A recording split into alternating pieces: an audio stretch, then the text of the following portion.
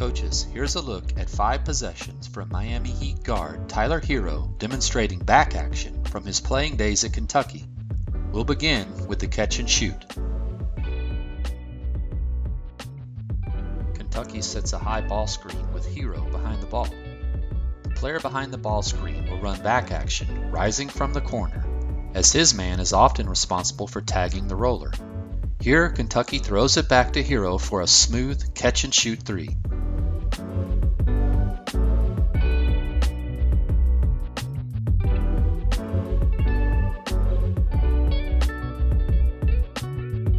In this clip, Herro is immediately behind the ball screen on the double side. His man is taken in by the roller, and on the throwback to the back action, Herro has a small lead on his defender. With a catch and go, he immediately uses the advantage to attack with dribble penetration.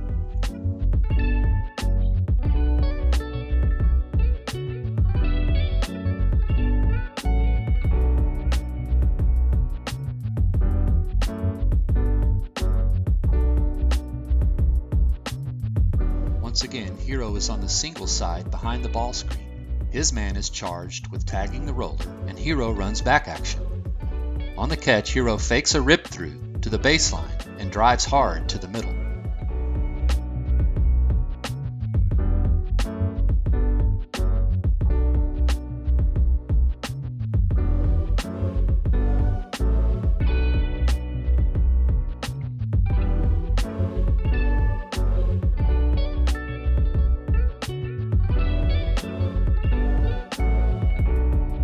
Same spread ball screen construction with Herro on the single side behind the ball screen. Herro is on back action. On the throwback, Herro's defender reaches into the passing lane but does not come up with the ball. Thus the advantage is on the baseline side. Herro rips through and attacks.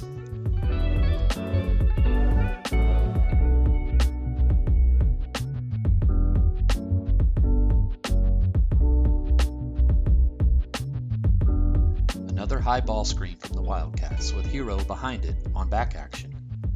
You can clearly see Herro's defender tag the roller just as he's coached to do. Herro's back action exploits this.